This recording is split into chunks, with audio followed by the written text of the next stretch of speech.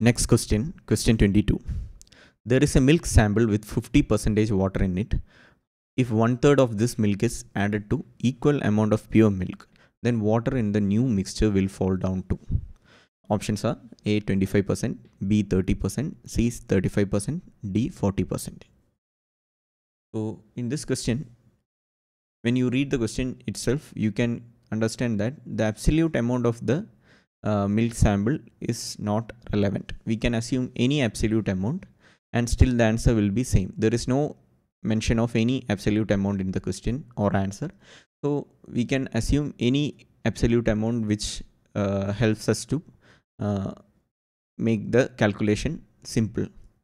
So here there is a milk sample with 50% water in it, and further 1/3 of that needs to be taken.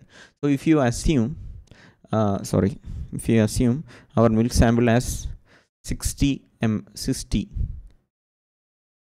so 60 means we have 60 ml and 30 ml.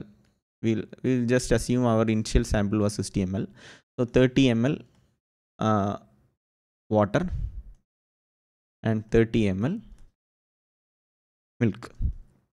So from this 1/3 of this milk, this sample is added to equal amount of pure milk.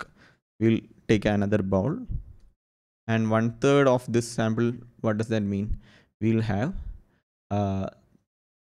10 ml water and 10 ml milk, right? To this equal amount of pure milk is added. So total 20 ml we have. So to this we add 20 ml. Sorry. 10 plus 20 ml milk we add. So total 20 ml was there in the new bowl and equal amount of pure milk was added. That means 20 ml milk also was added. So question asks, what is the water in the new mixture will fall down to. So as you see, there is 40 ml and water is just 10 ml. So total ratio will be 10 by 40 or 1 by 4. So 1 by 4 is nothing but to calculate the percentage, just multiply with 100 and we get 25. So it is 25%. So ratio of the water in the new mixture will fall down to 25%. That is the answer. So A is the answer. Solution to question 22 is A, 25%. So just a quick note, if we have taken the initial volume as V, what would have happened? We will get V by 2. Further we take 1/3 of that into a new bowl, then that becomes 1/3 of V by 2, that becomes V by 6 water, and V by 6 water milk, and now V by 6 plus V by 6 is 2V by 6, that is V by 3. V by 3 milk was added.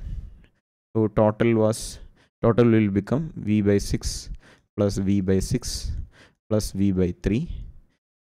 This becomes 2V, 3V, 4V by 6, 4V by 6 or 2V by 3. We get 2V by 3 as the total volume and V by 6 is the water content. So V by 6 by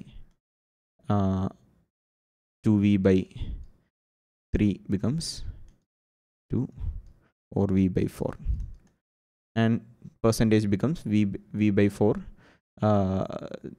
V get cancelled, 1 by 4. Same answer we get, but we will have to use all we have to take these numbers as V by 6 and V by 3 and then add it.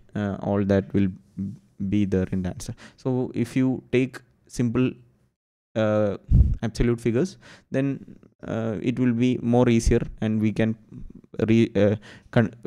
come to the answer in a much faster way, I feel. Whichever way is comfortable to you, you can use, no problem. That is up to you. So solution to question 22 is A, 25%.